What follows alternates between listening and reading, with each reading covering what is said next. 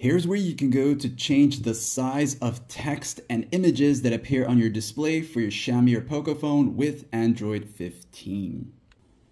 So you'll notice only in the main display settings, you have the option to change just the font size, but you want a display change in terms of size. So go into the quick access, tap on the settings toggle right here.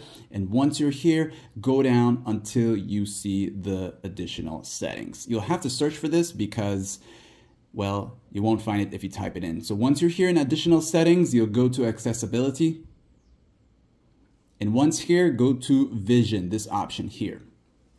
And now that you're in the vision section, you'll see where it says display size right there.